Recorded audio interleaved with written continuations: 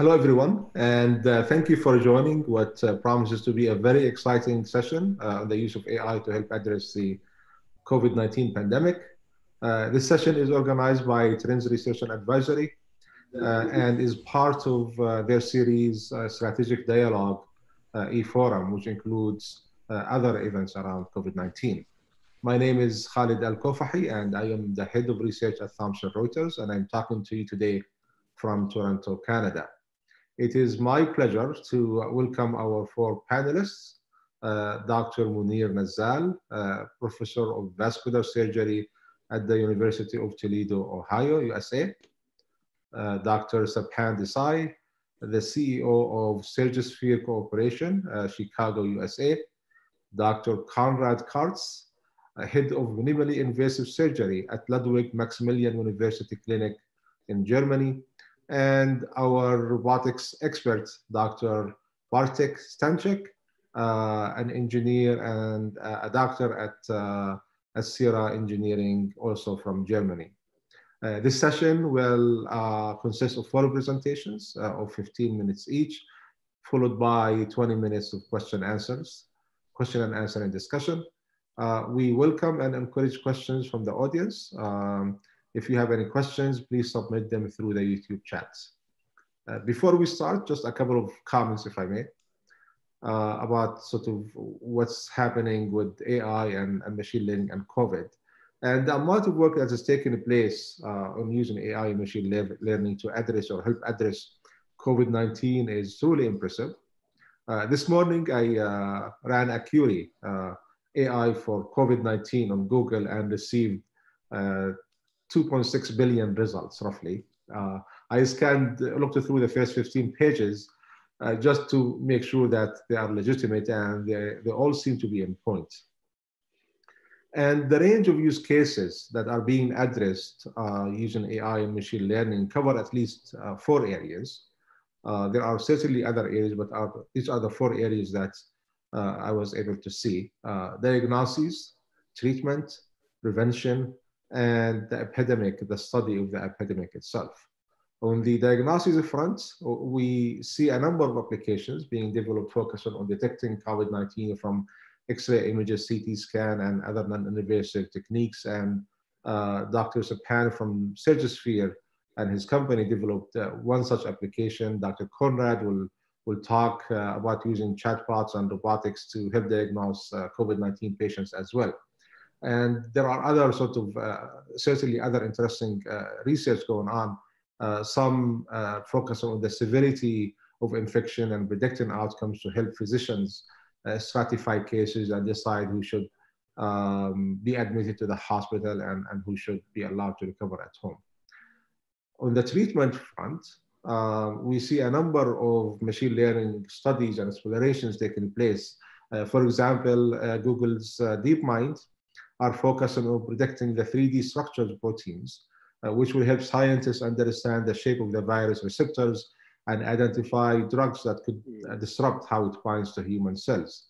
Other researchers are focusing on using machine learning to accelerate vaccine development, and others are trying to discover drugs that could be repurposed to fight COVID-19, for example, by looking at other viruses that share certain elements with the novel coronavirus. On the prevention front, we see an increased use of robotics to help prevent spread of disease. For example, by using robots to sanitize services, monitor people's temperature, using thermal cameras, or even monitor compliance with wearing masks. And Dr. Bartek will probably cover some of these areas in his presentation. And finally, at the societal level, a lot of work is taking place using machine learning to study the pandemic itself and to build models to inform policymakers and healthcare professionals. For example, using machine learning to forecast number of cases, potential deaths, not just at national levels, but also at local levels, and correlate that with local policies and other attributes of local populations. One of the interesting examples, and I don't know how well it works with all honesty, that I came across is studying the impact of the lockdown on the mental health of people, yeah, by analyzing tweets related to COVID-19 using natural language processing technologies. So with that, let's start with our first presentation. I think we start with Dr. Munir. Munir, it's all yours. Thank you.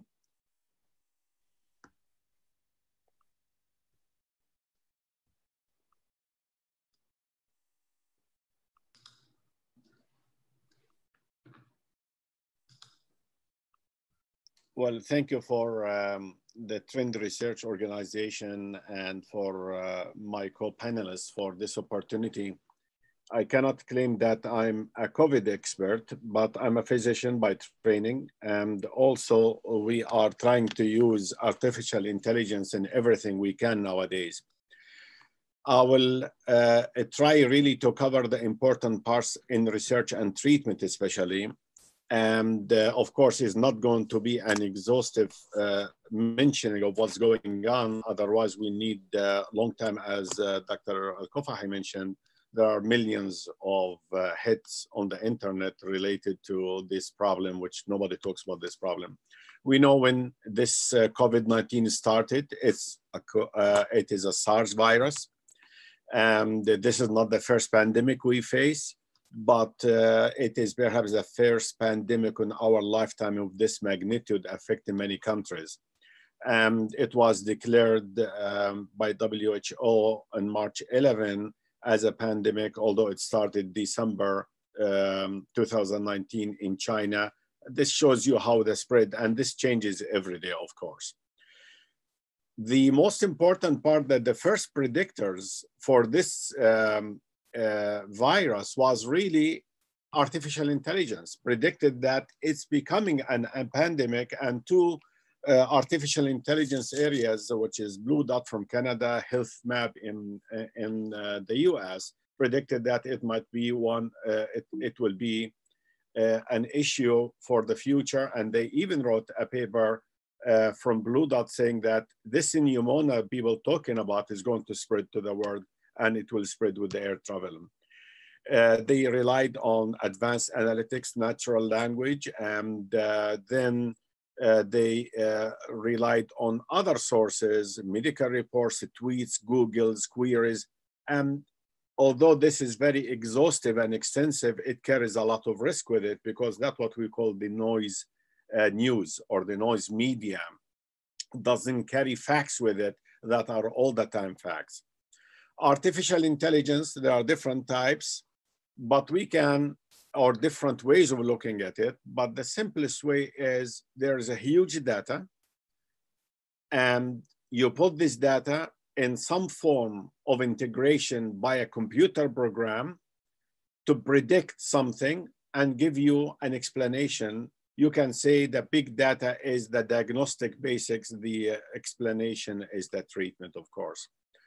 And these are the areas where artificial intelligence is going to work: early warning, tracking, treatment, diagnosis. Munir, we are not seeing the presentations. Oh, I'm sorry. It says share it though. You don't see it? No, I see. Okay, let's see again. A picture of a beautiful island. What about this one?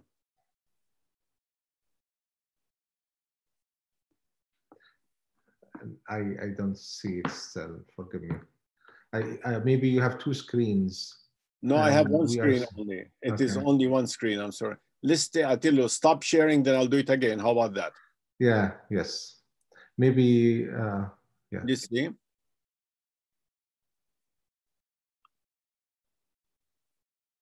Not yet. It's probably coming soon. What about now?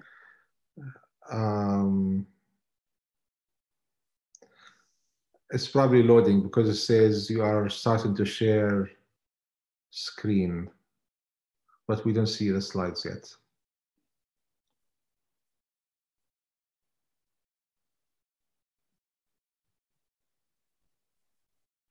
Okay.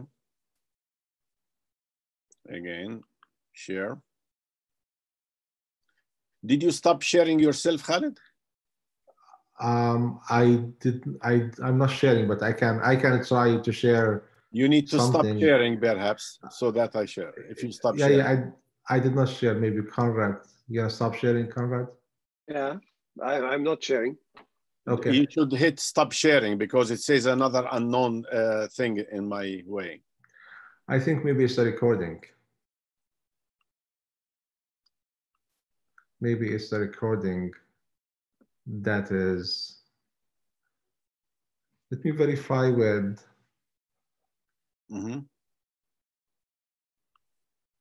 So I stopped sharing again. Okay. Yeah, let's.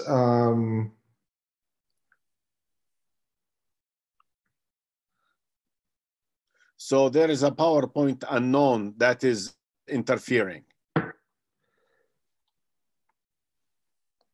Yeah, I don't see it, but let's continue talking and then let me see if we can figure something out from this end. Okay, anything?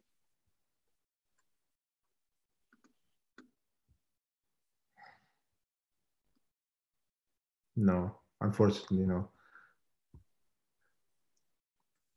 So Let I me will go to the continue YouTube. then. Yes, yeah, please go ahead. So the areas and artificial intelligence gives medical experts a very strong head start in starting instead of looking at the data in different ways. They just have the data but put it together. So it is somebody running a marathon, but he starts in the middle of it rather than at the beginning of it. That's what really artificial intelligence. If we talk about treatment, which is the part I'm talking about, in the treatment part, really, the artificial intelligence will try to get new drugs discovered. And if it does that almost 5 to 6 times faster than the conventional method we know. Or it will look at the drugs that are already there and that being used, and it try to see if they have a use in the treatment of the current problem, which is in this case the COVID. Most of the time, the drugs take about 10 years to be discovered, cost about $2 to $3 billion if they are really huge, but with 90% failure. But with artificial intelligence, it's much shorter, perhaps 2 to 3 years maximum, and the failure rate is lower because you got rid of the noise in the discovery. So it really reduced the time and reduced the cost. So what we're looking at with COVID now, most of the time, what we are looking at, mostly no new drugs. It is repurposing of the drugs that have been used for something else.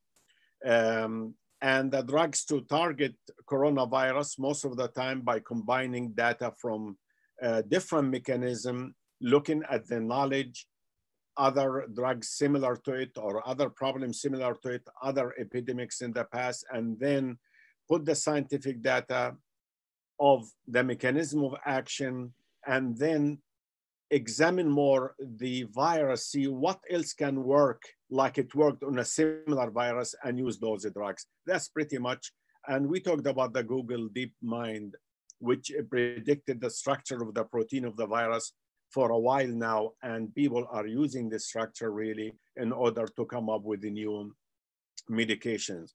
But in the Google Mind group, they said we emphasize that these structure predictors have not been experimentally verified. And that's the problem with most actually artificial intelligence related to science. You need to verify it. We cannot be certain of the accuracy of the structure that we are providing. That's what Google Mind said. And that's pretty much one of the problems.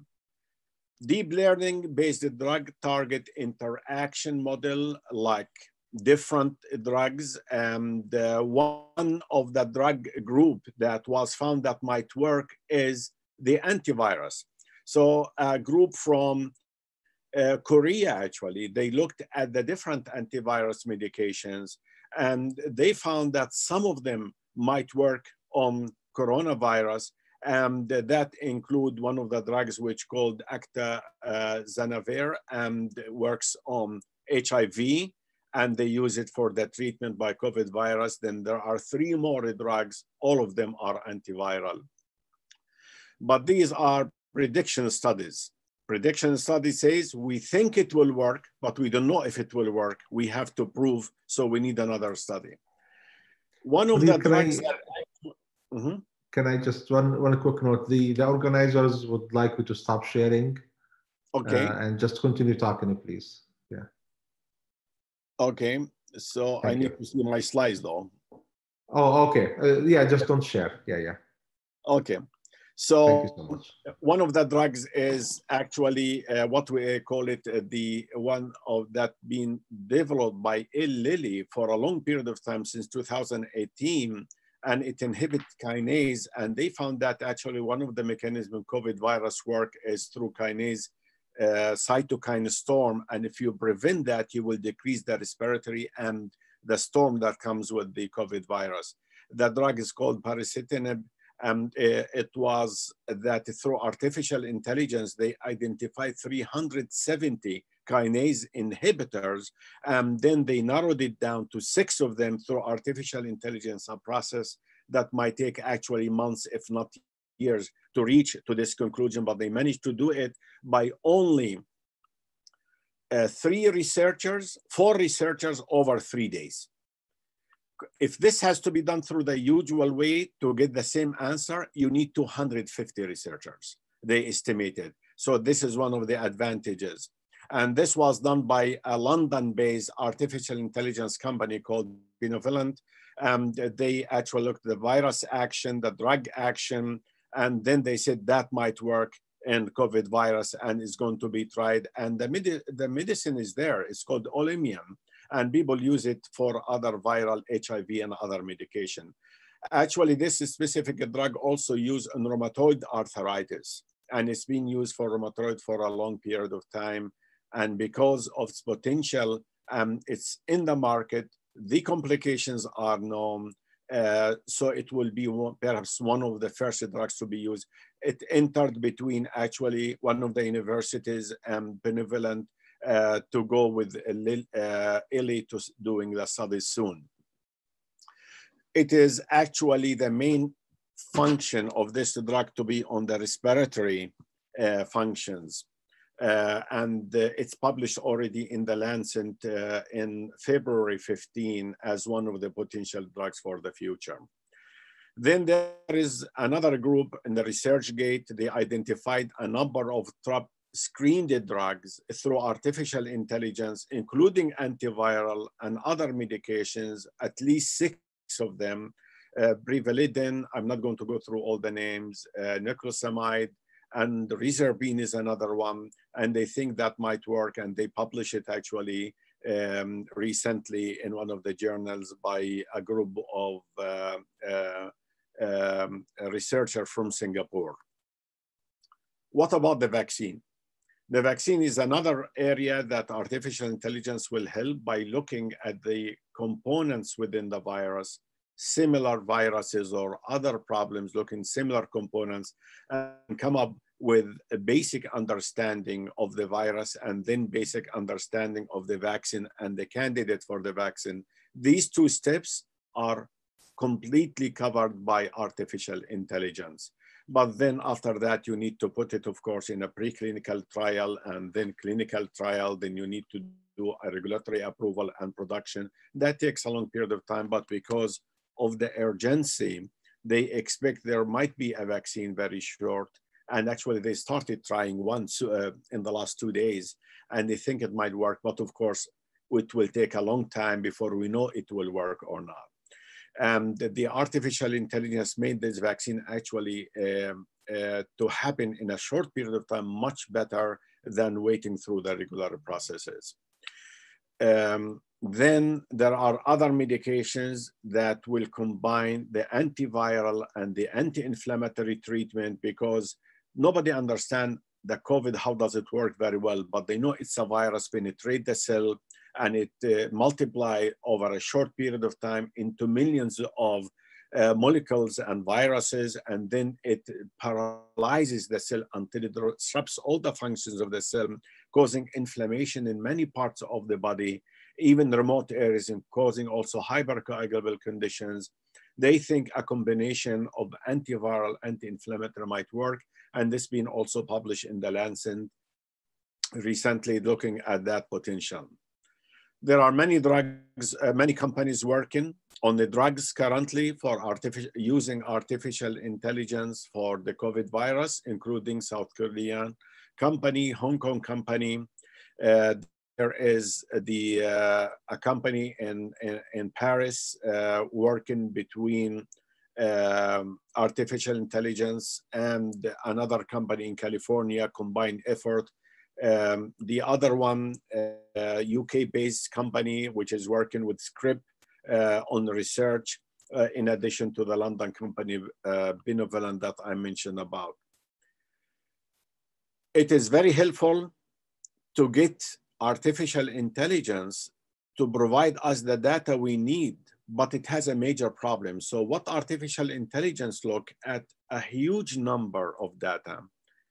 A lot of it is noisy data or outlier data, such as Twitter, Facebook, media of different parts. So to filter that information sometimes is the difficulty. The other problem is the data privacy. So the privacy of the information and the privacy of the companies, privacy of the individuals is going to be affected by this sharing process, and it will raise also multiple questions about the public health concerns for the individuals. And the main actually function of this large data now might not be at this current pandemic. Hopefully it will not happen. If this happens in the future and people thinking there will be another attack of COVID virus sometime in even fall, perhaps we will be more prepared using the artificial intelligence to counteract this. Recently, there was a coalition of artificial intelligence company called C3 AI Digital Transformation Institute was formed, including a number of universities, Microsoft, Princeton, Illinois, University of Chicago, Berkeley, Carnegie Mellon University, and others, to have a powerhouse between artificial intelligence and those 6 universities, asking for grants and people to cooperate in order to reach some form of a treatment, prevention, and others related to COVID. Actually, Dr. Desai and myself, in one of those grants, we applied to one through somebody in Carnegie Mellon, because they have to be one of those universities. Hopefully we will get a grant soon. As I said, the pitfalls, big data, algorithms are unknown. We don't know how people can reach to the conclusions. It is a very black box. Nobody knows the conclusions are reached how. There's a lot of noise from the social media. There's a lot of filtering that is required. The fake news, what we hear all the time nowadays, fake news and data, bad data is a problem. Lack of accurate data. People, like, every now and then they claim there's a drug works, that drug works, but then people go back and look at it, is not working. This lack of accurate data, outlier, noisy data, make actually artificial intelligence role a little bit affected nowadays, although its job to bring the drugs into existence is really a major job. And it is improving the access to those medications that hopefully in the future we will have. With this, I will stop this part. I'm sorry for the technical problems, and I'll leave the stage for other colleagues now. Thank you, Dr. Munir. Thank you so much. And next, Dr. Conrad Kartz will start his presentation. You are on mute, Dr. Conrad. Right. Now it should be better. Thank you very much for the invitation, and I'm honored to be here with you in this important webinar event. The cybernetic revolution started actually for years, and with the pandemic and the global lockdown, we have the experiencing a quantum leap of artificial intelligence development, especially in medicine. It is impressive how many cases we find where the artificial intelligence is used against the COVID-19 pandemic. But let's focus on diagnostic. I'm a surgeon, but because of my personal interest in artificial intelligence. I'm also a part of some diagnostic procedures, but I screened a little bit the internet, and I was surprised that we have so many used of machine learning, especially in diagnostics, and I'm very happy about that. So let's see what I found. I will share my screen. Yes. Can you see it? Yes, we can see it. Thank you.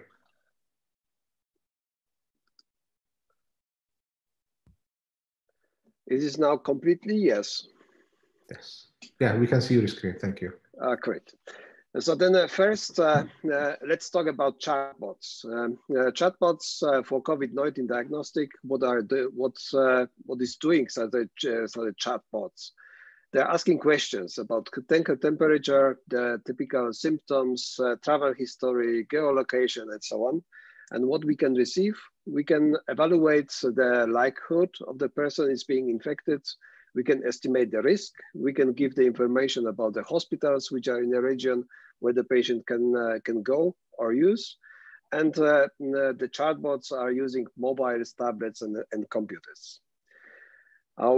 Today, the hospitals are really under the stress, and the chatbots are helping the personnel, the staff, the doctors, and the whole staff of the hospitals to reduce the footfall they are currently experiencing.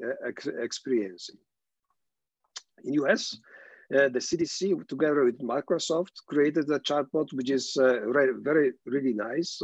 I chatted. I tried to use it, but it is only for the US citizens. In the EU, we have something very similar. It was, we were starting with it in end of April, and its name is Symptoma, and it's really a very good solution for COVID-19 to get the patients the feeling they are pretty well.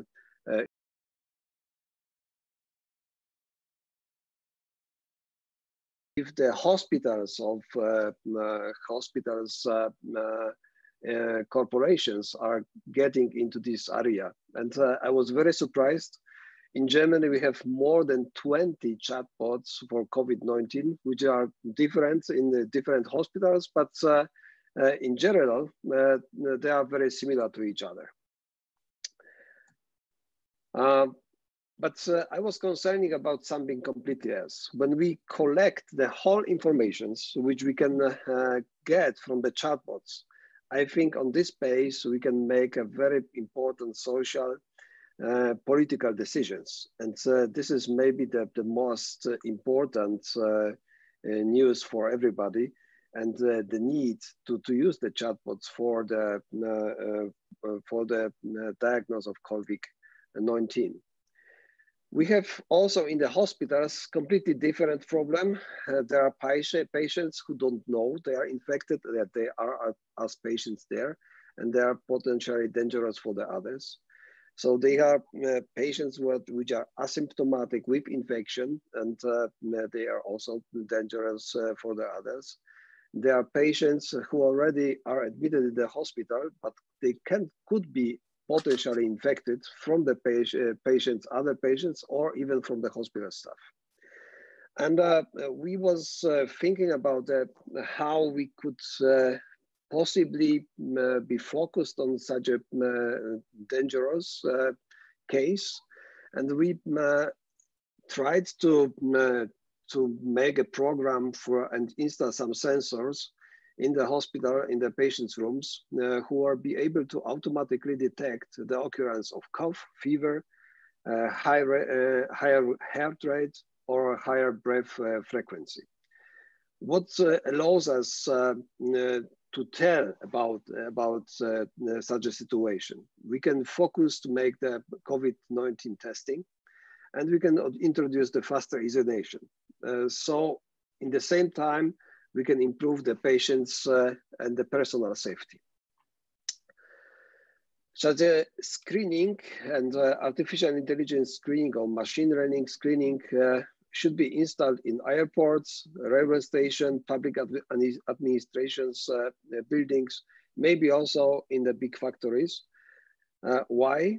For the same reason, because when we close this extreme unusual situation right now and start to run the business, start to opening all the public facilities, we will have the problem with the rebound of and getting again the bigger number of the infections. And this simple screening could allow us to implement a little bit more safety, and maybe we will not have to make again the close down for the whole population. I was looking in the Wikipedia and I found something what is absolutely amazing.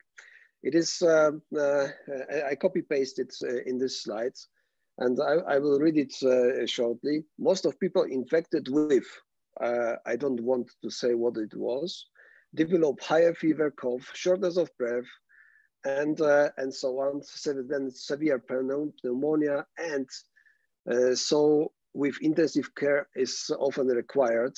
What was it? It was influenza A from the birth, and it is amazing. It was in 2013. And it was also the time where we introduced in the airports the screening for the fever from the patient, from all the passengers. Another very interesting tool was developed by Surgeons Fair Corporation in Chicago in USA, and they recognized the infection of COVID-19 by almost 100%. Only based on machine learning, which included the initial presentation of the patients by hospital admission, complete blood count with differential, and the findings of X-ray of the chest. And it is amazing what we could conclude after examining only a small group of patients, 5,000 patients. It is not so much. It was 37 hospitals were involved, but what is incredible also in medicine, it was the positive detectivity value was more than 99%. The negative predictive value was also not more than 99%. Sensitivity, 99%, and the specificity also almost 100%. I really don't know any other diagnostic tool which we are using right now which have such values. In Germany, this is also the project where we are taking part. We started to do some applications by deep learning on the CT scans by COVID patients. And we saw immediately the promising results. And then there was the idea to start the project for more clinics, and we created the page and get some funds for that with machine learning to predict the patients and permanent in the ICU to see the disease progression, and then afterwards to allow maybe the survey analysis. This is how the page look like. We have 7 clinics right now and more than 100 cases which are already in. And I do believe we can share also this software for everybody in the whole world who wants to use it for clinical purposes. In summary, I would like to say that machine learning and AI and innovation actually is our disposable tracker for the coronavirus outbreak. The new complex problems require modern solutions, and artificial intelligence and machine learning is one of it. And everything we learn now will prevent and reduce the new pandemic's appearance with the other pathogens in the future. Thank you very much.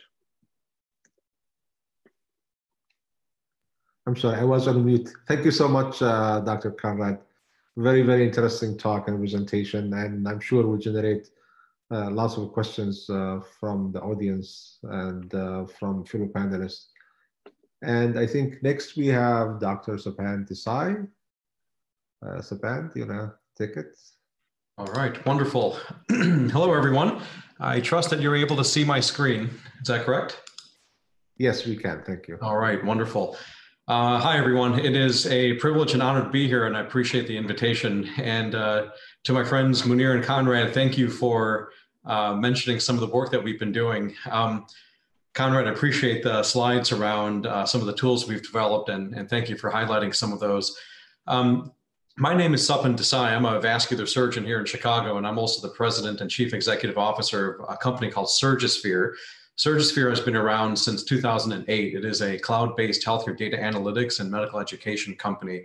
And really what we do is we are a real-time global research network.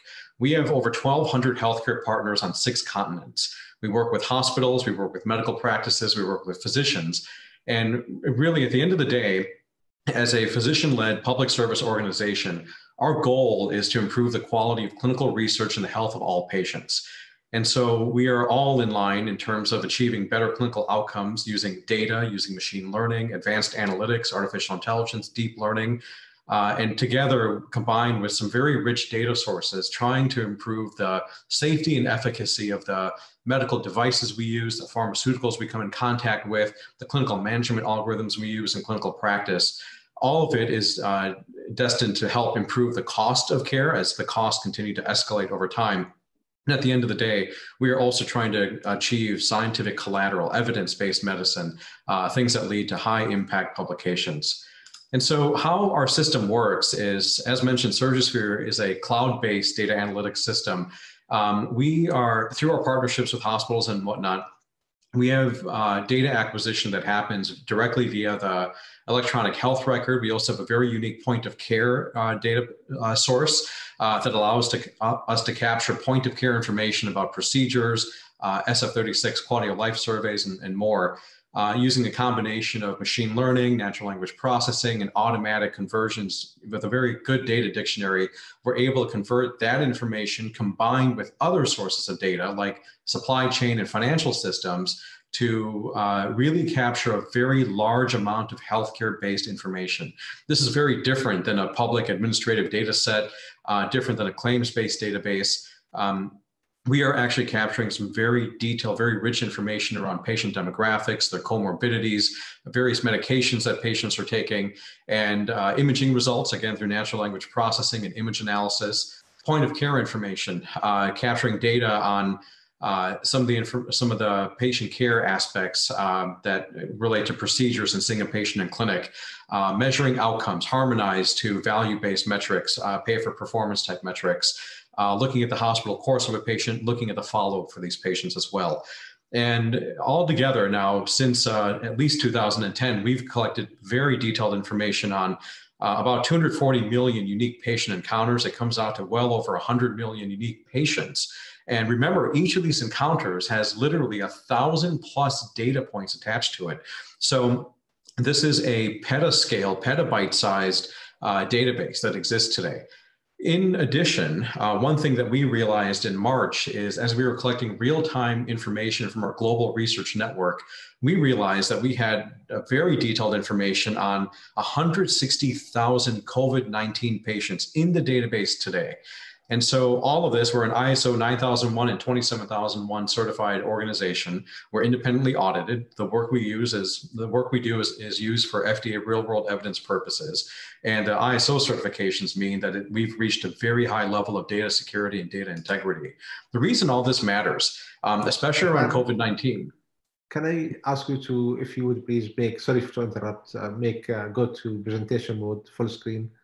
If I go to presentation mode, you'll lose the presentation. Okay, never mind. Yeah. We'll stick with this one. Thank you so much. Sure. So in terms of why this is so important, the big data we're capturing includes a lot of elements around the patient care, which become very important when you start doing clinical research. We, as clinicians and researchers, want to know more about the patient's demographics, their comorbidities, the various factors related to their hospitalization. If a sick COVID-19 patient gets admitted, we want to know how sick are they? What are their Q-SOFA scores? What is their oxygen saturation? What are their vital signs? What are their presenting symptoms? What medications were they taking before they came to the hospital? What medications were started de novo in the hospital? As you can imagine, this is a tremendous amount of information. And so all of this feeds into our software, which is called Quartz Clinical. It was ranked #1 for machine learning by Frost and Sullivan in 2019. And all of this has been used to create what we truly believe is next generation informatics. Unlike other large registries and public data sets, which are missing values, are not comprehensive, and are incomplete, through our system, which has automated data acquisition, recovery of missing values, it's a cloud-based data warehouse with enormous computing resources behind it. We're exceeding the data collection standards that have been created thus far by other major regulatory agencies. When you combine that with artificial intelligence and machine learning capabilities, you are looking at something which starts to be transformative in healthcare. It's no longer iterative, it's hopefully innovative.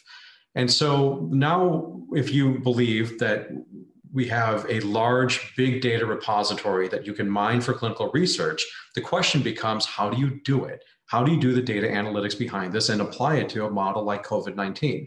And so for those of you familiar with machine learning, there are dozens of different algorithms you could use and a dozen different ways to use the algorithms.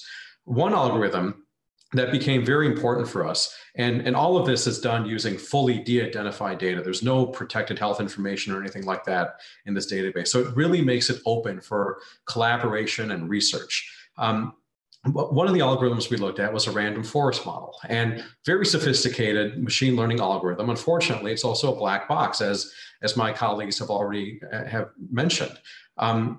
And so when you start going into scientific peer review processes, you're dealing with an application that you want to do on an exascale basis, roll it out to the world, where you may have 250,000 people using an application simultaneously. That's not necessarily using a very complex convoluted neural network or a deep learning model or random forest model. Sometimes we have to make trade-offs for practical purposes. And so I'll get into some of those details in a second. The big benefit of using a more classic machine learning model like decision tree analysis is that it's more transparent, maybe more suitable for peer review. And until the rest of the scientific world catches up to understanding the true potential around some of the more sophisticated machine learning models like random forest, support vector machines, convoluted neural networks, and more, we may have to walk everyone through this so that they're all at the same level in the next few years. A good example I want to give of some work that you can achieve with big data and with a kind of backbone we've built is a publication that we published in the most recent issue of the New England Journal of Medicine. This was in their May 1st issue. And so with my colleagues at Harvard and at the VA, universities throughout the United States, we have an article on cardiovascular disease, drug therapy, and mortality in COVID-19 patients. And this is truly big data. It was 8,910 patients collected from 169 hospitals on 3 continents. And the database since that point has swelled significantly. Now it's over 160,000 patients coming from hundreds of hospitals on 6 continents. And the premise of this paper is that we looked at the role of various cardiovascular risk factors and their association with mortality in COVID-19 patients, and no big surprise, but obviously things like coronary artery disease, congestive heart failure, and arrhythmias are associated with a greater risk of mortality.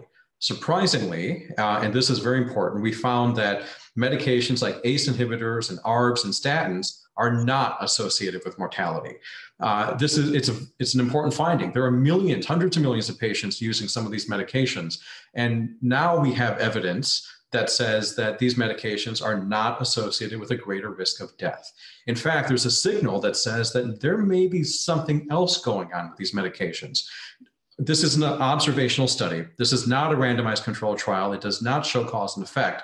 But the point here is that we have used big data, machine learning, artificial intelligence, cloud-based dynamics to get to a signal here in a way which is not possible using classic research tools that are available to us today. This sets the stage for the next important randomized clinical trial in this arena. And so That brings up another tool that we've already developed around COVID-19. My friend Conrad and Munir have already mentioned some of this in their talks. Using our data acquisition system, our AI-based data warehouse, we collected data on over 56,000 COVID-19 patients, looking at their clinical outcomes, generating a risk score, using machine learning applications, and then taking it all the way from the design stage, the measure and analysis stage, all the way to completion with a web-based application. And what we developed was a very sophisticated yet very simple to use severity scoring tool. And so as the number of COVID-19 patients around the world increase into the millions, we're replicating what happened with the 1918 flu. This is leading to severe stress with our limited resources. And so it's critical to improve care efficiency. And part of that algorithm means gauging the severity of illness is very important. And so at surgisphere.com, we've developed a series of free tools. As mentioned, we're a physician-led public service organization. We are here to make the world a better place. These tools we've developed are here for international use by anyone who wants to start delivering higher quality, more effective care using a tool built off literally tens of thousands of patient data points. And so this allows real-time reporting. It gives a recommendation as to the severity of a case and really allows physicians to understand just how severe that patient is in terms of whether they'll need oxygen or antibiotics or critical care in a mechanical ventilator. And so this has been put together as a publication. It's been submitted to a leading medical journal, and we're expecting this to be in print hopefully within the next few weeks. What we've created is a tool that has an overall accuracy of 86.4%. This is a generation ahead of any kind of multivariable regression analysis. This is truly high quality, very fast, applicable machine learning that's transparent for clinical science and publication purposes. And so we developed this in conjunction with frontline healthcare professionals, public health experts, and this tool has now been used all around the world. Hundreds of countries, used by over 250,000 frontline healthcare professionals on 6 continents. It's part of how academic medical centers and other hospitals are implementing care management pathways for COVID-19. And in conjunction with the International Federation for Emergency Medicine, the African Federation of Emergency Medicine, we've implemented this as a public health tool at more than 1,000 hospitals throughout Africa. It's been featured by the Center for Evidence-Based Medicine at the UK. It's been highlighted in an editorial by a leading public health authority. This was published in the African Journal of Emergency Medicine by my friend Lee Wallace, who is the head of emergency medicine at Cape Town, South Africa, where he talks about how important tools like this, data-driven machine learning tools, are to delivering higher quality, more effective care. These tools save lives. And so one point that I want to make is when history recants COVID-19, this is going to be about how we use big data and artificial intelligence to solve problems. This is what is going to catalyze our entry into 21st century medicine. And this is what makes us different than what happened in 1918 with that terrible pandemic. And so a few points I want to make is we are here for physicians, hospitals, and societies. We are developing international partnerships. We have endorsements from international collaborators where we're helping to deliver higher quality care for a more affordable cost. We use machine learning powered analytics. We have real world applications for this information. And at the end of the day, this leads to what everyone is going after, which is high value healthcare. We're looking for improved clinical outcomes, value-based purchasing wins, making care more affordable, decreasing hospital readmissions, and getting transparency throughout this entire process. The end goal for COVID-19 is we want a data-driven approach that leads to real advances in care and lives saved. Again, I appreciate the opportunity to be here. I'm happy to provide any more information about who we are and what we do. And please stay safe as the pandemic continues to unfold around us. Thank you. Thank you so much, Stepan, and nicely done. And thank you for your work and dedication to providing better healthcare for everyone. Thank you. And last but not least, we have Bartek. Hello, everyone. I'm trying to share my presentation as well with you.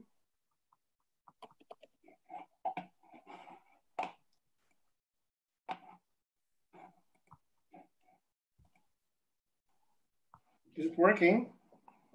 Fantastic. Thank you. Yes, we can see your slides. Okay, so thank you very much for inviting me. I'm very honored to be with you tonight. And that's the title of my presentation, Using Robotics to Ensure Social Distancing. And I was thinking, what shall I say about robotics ensuring social distancing? And then I realized that, well, you may have robots to basically to force you to stay at home, but this is not what you want. You don't want to just be distant from other people. You want to really act. You want to do and achieve what you would do if there was no social distancing. So I thought about converting this title into reaching the unreachable, because this fits more what we are doing in my company, Acrea. We want to go to the areas which we couldn't reach otherwise. We want to achieve the unachievable, to reach the unreachable. And this is what the surgeons do when they enter human bodies, to reach the unreachable areas of the human body. To enter an isolation ward where the patients are, and you want to help them. You want to go to some distant area where you wouldn't go normally, and you want to do something there. You don't want to. This is how we can maybe assure social distancing, when we enable people to do what they are used to do with robots while staying in a safe distance. So we, in Acrea, we're thinking how to empower people to do what they do, to help other people. And this is one of our patients, or our, users.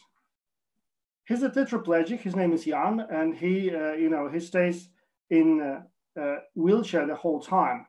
And because he cannot move his limbs, he cannot move his arms, he cannot move his legs.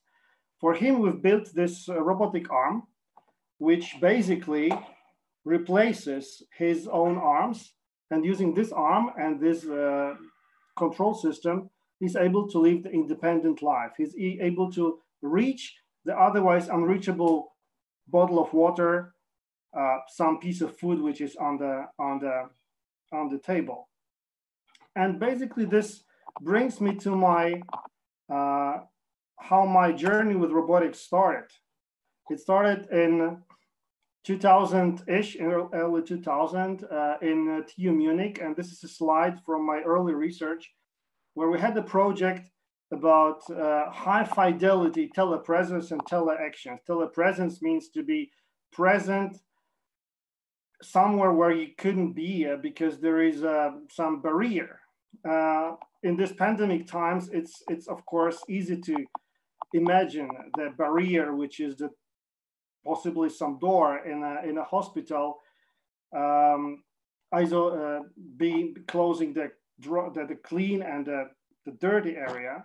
Back then, we're talking about catastrophic scenarios when you would have a robot entering a dangerous area, and you would, I don't know if you can see my mouse, and you would control this robot using all the control inputs, controlling the robot's motion, the arms, the legs, the vision, the head, the voice, and whatsoever. Back then, we were also working about giving this robot the sense of touch, that's why this robot has a force sensor. And we were working, first of all, on robots which you can touch. So our robots were not like, some industrial robots being locked in cages, but a robot which you can really touch, because it would have recognize that you touch it, it would measure the forces, and it wouldn't harm you. So this otherwise dangerous and stiff device made of aluminum, steel, and etc. By giving it the sensors, we would enable it to be human capable. And using this robot, we would control it using an input device to touch the environment, to sense that we have a soft sponge or a more rigid object like this cone. And we would feel these forces. we're so proud to be the first in the world back in 2003 to screw a screw in 6 degrees of freedom. And this was an experiment which was made between a university in Munich and the university in Berlin. And we were able to screw this screw with a force sensor. We were also working on mobile telemanipulation. So you would have a mobile robot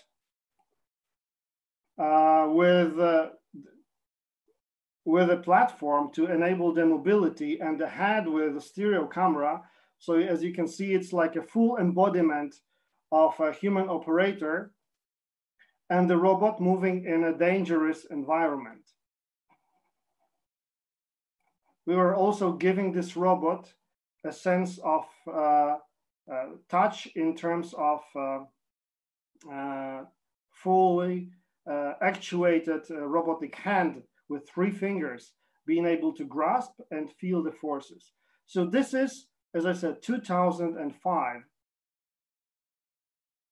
These were the times when the artificial intelligence were not so elaborated and so advanced, so that we thought we still need a human to take decisions. We still need a human to have the human perception of the world. I wonder if this has really changed. We still need people to take decisions, and we have artificial intelligence, we have machine learning to support us in perception, in analyzing big data. But I think we still need humans. In this case, we will need doctors to take critical decisions. So either if we have robotics, if we have big data and we have machine learning, I think we'll still have doctors to take decisions. Why am I talking about it? With my company, which is Acrea, and it's located in Germany and Poland, we make robots for R&D. So for more than 15 years, we've been building robots for different research projects. And we started with this one here on the left. It was a robot which would enter human space, urban space in the city of Munich, and would ask people how to get from A to B. For us humans, it's a very simple thing. We just ask the way how to get to the Marienplatz, and people would answer. However, it's not that easy to understand this question. Some people would say, go left at the big building. Someone would say about a church, and someone would mention something completely different, and they would all mean the same thing. And you want this robot to interact socially with people so that it keeps all the social distance and the social regulations that we observe. So it would have also what you can see here. It has a face with facial expressions. Here on the right, I think the video is over already. We had a project about skill transfer from humans to robots. So this pick and place is a good example where you have a human just moving an object from A to B, and robot trying to do the same thing just by observing the humans manipulating the objects. This is how we learn and basically our living organisms. This video shows how robots could share the workspace of a car garage with humans, manipulating big and heavy objects. What I want to point out is these projects where we support, as our company, we support researchers from universities, mostly in Germany and in Europe, with bigger research projects. And I would like to tell you about this one. It's called Remedy. It's called Remote Medical Diagnostician, and it's about remote ultrasound. We were working on this project like 5 years ago, and back then it was difficult to convince people that we really need it. now you don't have to convince anyone that you need it. What is it? In the normal classical situation, typical, when you have a doctor sitting next to the patient, holding the ultrasound probe and observing the ultrasound on the screen, you may get infected while if the patient is COVID positive. So what we want to do, we want to keep the doctor in a safe distance, controlling a robot, moving the probe and touching the patient, and also manipulating the probe with force feedback, so that the doctor can feel the forces that are measured at the same time. They can talk to each other because we have a, of course, teleconferencing system. We had a very nice consortium with universities, European universities. And this is how the robot looks like. It has an arm with an ultrasound probe. It has the 2D, 3D cameras and the whole teleconferencing system. The robot is more or less anthropomorphic. So it has a head where the face of the doctor is shown. Here's the console with a 3D screen, with an ultrasound screen, and with a teleconferencing app. You have the joystick to control the head, the ultrasound controls, and you have the input device for controlling the probe. The patient and the doctor, they can talk to each other, and the patient can set up the position of the robot's head to have the optimal view. And on the robot, you have all the cameras and the ultrasound device. So the robot is like full embodiment of the doctor. It has an arm, and the assistant is putting the arm in the vicinity of the patient. It doesn't have to be an assistant. Still, the doctor can do it. But back then we thought we don't need this barrier. So we had an assistant pre-positioning the robot. Here we have the doctor controlling the robot with force feedback. For this project, we chose ambitious scenario of echocardiography to make it more difficult, so that you need to really find the sweet spot between the ribs to see the heart and to perform the diagnostics. So as you can see, it's possible to do it. And we had like 600-700 kilometers between the doctor and the patient, and it was working. Here you have the beating heart seen remotely. So it was possible back then. I think it's possible still today. So what we envision is to have, completely autonomous diagnostician at some point, where right now we have the remotely controlled robot. Using this robot, we can sense the motion of the diagnostician. Again, observe the skill transfer. We want to transfer the skill from the human doctor onto the machine performing the diagnostics. Ultrasound is really difficult. It's not just a picture like an MRI or CT scan. So you have the fusion of the image, of the force, and of the position on the body. You basically look inside the body of the patient in real time. But having this interface between the doctor and the patient, we can have this data to learn this. So we really envision to have AI engine learning this, to have fully autonomous diagnostician. I think I'm running slightly out of time. So we had many of these projects. This is a prototype of a robot for dementia patient. So we envision a robot living in a private house with a patient, and this is the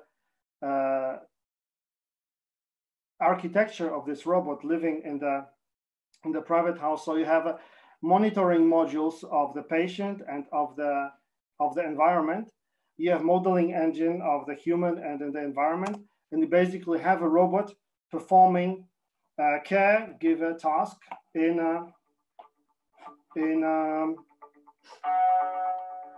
a home environment. The most important turned to be fall detection. So we can monitor and recognize the case, the incident of a patient falling down. And I'm sorry, my computer is dying. Just a second.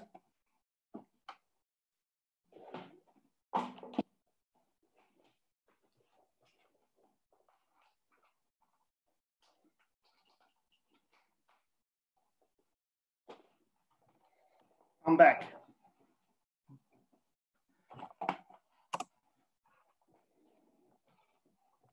Okay, just two more slides about the human robotics, which we are talking and working on the whole time in our company.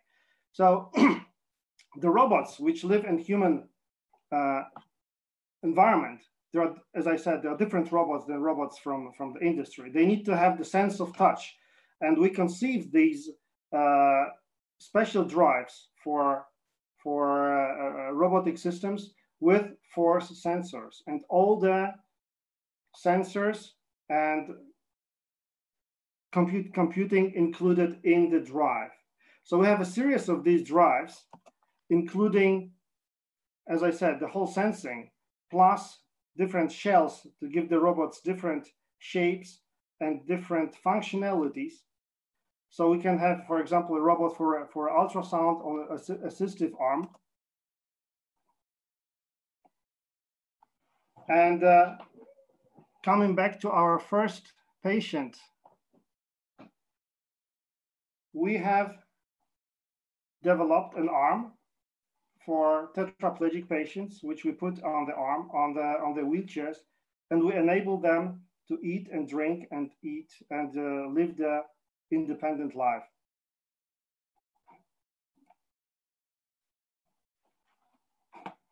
So this is what we are doing. We have the whole palette of robotic systems.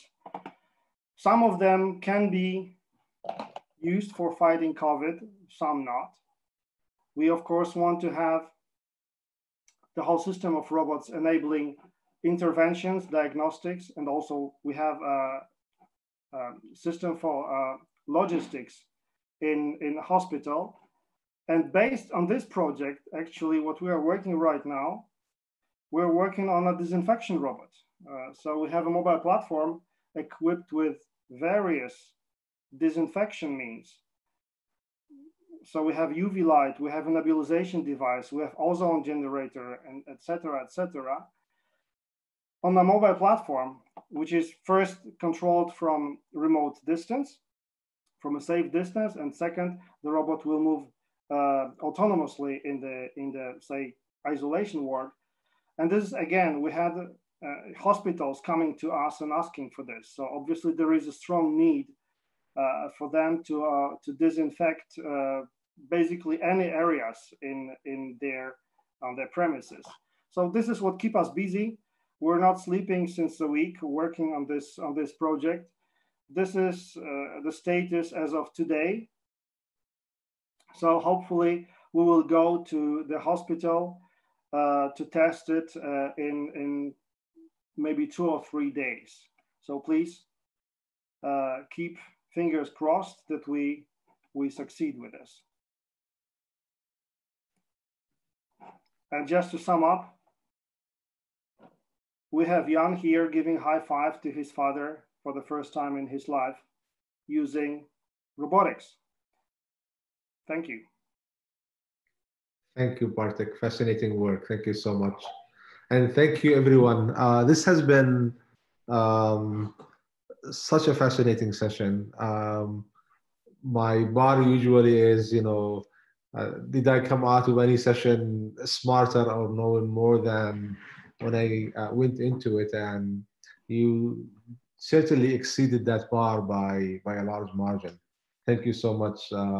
We heard from Dr. Munir about using AI and machine learning on treatment and discovery and the importance of data and noise and data. We heard from Dr. Conrad about using chatbots and other robotic technologies for diagnostic and how accurate some of these technologies are. We heard from Sapan how he is changing the meaning of evidence-based medicine, and fascinating work. And of course, we heard from Dr. Bartek about how to use robots in ensuring that there is some distance and reducing infection rates for healthcare workers. And hopefully one day, each one of us will have their own private physician if all goes well. So fascinating work. We have a number of questions from the audience, and as well as a number of questions that I thought of as well. So let me start with a question from the audience that was asked in a couple of ways, a couple of times. It's around privacy, whether it is in the work that you are leading, Sapai, or in your work, Bartek. How do we ensure patient privacy and people privacy? Any thoughts on that? I can go into a little bit of detail on that. So privacy is something which we all take very seriously. It's a basic fundamental human right, and we all want to be careful about how information about ourselves is disclosed to others. In terms of the very rich data analytics that we do, we made a business decision 15 years ago where we said that we do not want access to any kind of protected health information at all. I'm very happy we made that decision. We've seen some of the issues that other large players in this arena are running into with partnerships with hospitals where hundreds of employees may have access to some very private protected health information. And so the optics of it don't look good. There's legal issues around it. We wanted nothing to do with it. We realized that if you're good about scrubbing out all of the protected health information, making it truly 100% de-identified, there's a lot more you can do with the data. And with large data amounts like that, which are now open for clinical use and research purposes, that's truly powerful. And that's how we're able to make some of the changes in this COVID-19 world we live in today. Thank you so much. If I can add to that, yes, Desai managed with his company to de-identify, but privacy is still an issue, really. Yeah. Because privacy is an issue because we don't know what data will be shared. I mean, we hope there will be privacy all the time, but we all think privacy is there, but every now and then we hear there is a break in the privacy. The other problem with the privacy is the selective use of the data. I mean, just deleting or adding data that might hurt the person, the communities, the districts, the states, whatever it is. The last thing about privacy, privacy is related to the user. So if he wants to stay private or to respect privacy, then it is done. But if they want to go beyond that, for somebody to go beyond, then who can protect it? This is a major concern, really, for most people who can use artificial intelligence or any form of computing as such. Thank you. Very well said. We had this issue in a few projects where we go to patients and we perform some tests with them. And usually we don't have big issues. After we explain it to them that this is a research project, and to train AI, we need data. We humans cannot also learn if we don't have data. We need to have the data. When we explain it to our patients and the users that we anonymize this data, we're not interested in their name, address, and phone number, and so on, then it's usually very well understood by our patients and test users. Thank you. And if I may just, I'm sorry, did I interrupt anyone? Yeah, maybe only one sentence. We have a very restrictive law in Europe about the private legacy. And it is very difficult to get the data for research. We have a big project from our government to get all medical records free to research, but it is not done yet. And so for each research, we have to have the special allowances from the ethics committee and the permission for each single person who is going to get us data, and the data had to be protected. And this is very difficult to get this done. And it is a lot of work in each university to get the data in a safe data bank. And I think we have to a little bit make it easier for the researcher. And I do hope in Germany, we'll get the agenda done in 2021. Thank you so much. So, you know, we saw from your presentation, you shared some examples where machine learning is able to diagnose with like 99% accuracy, 99.9 accuracy, very, very high accuracy rate. Still, you know, a question that often comes up in machine learning circles is interpretability.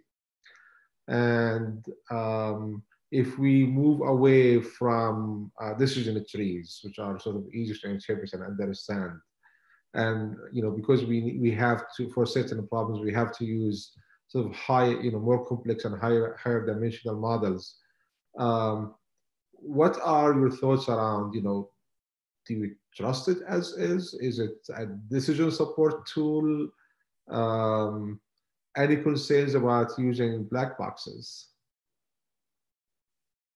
Anyone who wants to jump on this? So if I start about the black box, really, black box is a problem. It is a secret, it's a trade secret also. Because if you don't know like how the machine works to say, okay, it is safe, how can you trust it? This is one issue. The other issue, if you want to change the algorithms to skew the data, you can do that very easy. Anybody can do that. The third problem is if you are going to decide the goals rather than to reach the goals, then you can do that. So it's always a problem, but it depends who's doing the project, of course. Yeah. Yes. Thank you. From the scientific view, when you have the method which is have an accuracy over 90%, you're excellent, you're experts. You can do everything what you want.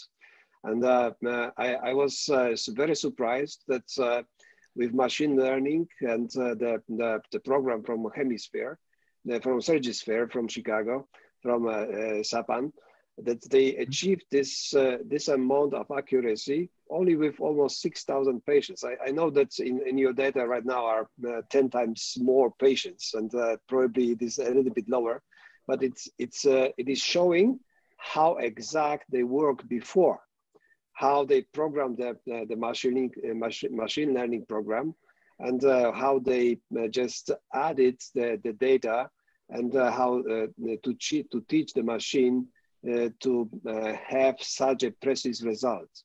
And that was probably also the reason why we had such an amount of accuracy in this particular example.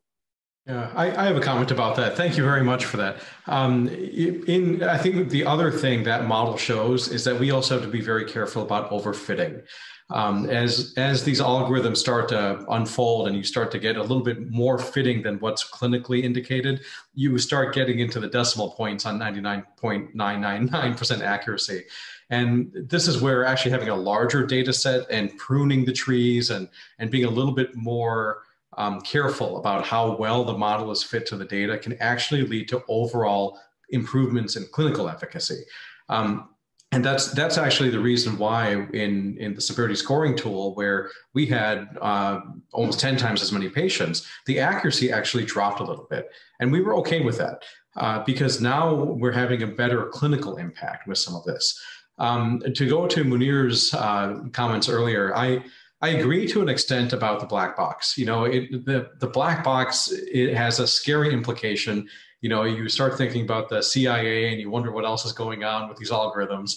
But with that said, no one is going to argue with IBM when Big Blue makes a machine that beats the world's #1 chess player. At the end of the day, you look at what the output is. And if it takes a sophisticated machine learning algorithm to get there, and you can reproduce the results, and you can demonstrate how you got those results, you've met a very high level of burden of evidence in the scientific world.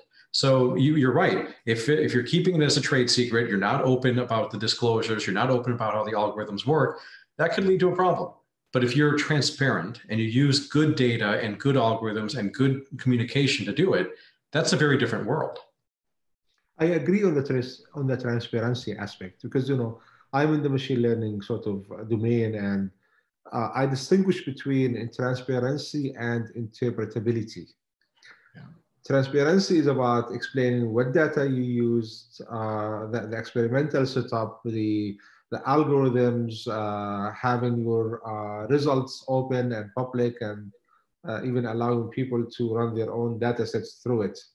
Interpretability is about explaining how a particular decision was made. Yeah. And while many researchers are, you know, working on that, it's really difficult when you have millions of parameters interacting together in a nonlinear way to make sense out of it. Never mind millions, you know, few dozens. Yeah. So that's remains sort of a difficult goal for all of us. Let me squeeze maybe a couple more questions. We have 5-6 minutes remaining. And so we saw some examples, impressive use of AI and machine learning to help sort of us with the COVID-19 challenge. Any gaps, any areas that you gentlemen did not see and would like to see some of the machine learning community start to address? There is one very important gap, very, very critical gap here. So back in March, we saw a signal in our database that there was the beginning of a worldwide pandemic going on. It was just a few thousand cases, but it was a signal like no other, almost like a alien intelligence contacting SETI with a supernova saying that we are here. And the biggest challenge we ran into was helping others around us understand the capabilities that machine learning and big data had in this space. Getting the tools built was the easy part. Getting them distributed to people who could use it at the front lines was the hard part. And it's because there's so little that the scientific community, the public, and public health leaders understand about the power of good big data and good machine learning. And so helping to fix the education gap would make a big difference. Very good, thank you. Other comments? So the other gap really, which I see, is to have a parallel interest between the political arena and the scientific arena. And this is the major problem. Actually, the delay was between December and March, really, was politics, economy, and should we do or not. So if you leave the decisions to the machine, that's okay. But if you selectively modify the results of the machine, that is the problem. Yeah. So again, trust in the machine and trust in the people giving the result is a major gap so far. Thank you. Let me see if I can get another question from the audience here. I think for a number of questions on, and I think Munir, you started talking about this, which is about the challenges, some of the challenges that we face in implementing some of these AI strategies in the regional and sort of country levels. And so I'm not sure if anybody wants to add to Munir's comments, but that there was a question around that from the audience. You know, the other challenge is that Conrad and Munir both talked about this a little bit. and so did Bartek. What this really goes to is the quality of your machine learning. The robots you're building, the algorithms we're building, goes towards getting high quality data at the end of the day. Your algorithms and robots are only as good as the quality of the data collection and the volume of data collection. And so opening up access to hospital systems, EHRs, financial systems, supply chain systems, again, with very careful considerations around protecting the critical private information, but at least sharing the data that leads to advances in research. We did that with the New England. You're doing this with the robots you're creating, which are phenomenal.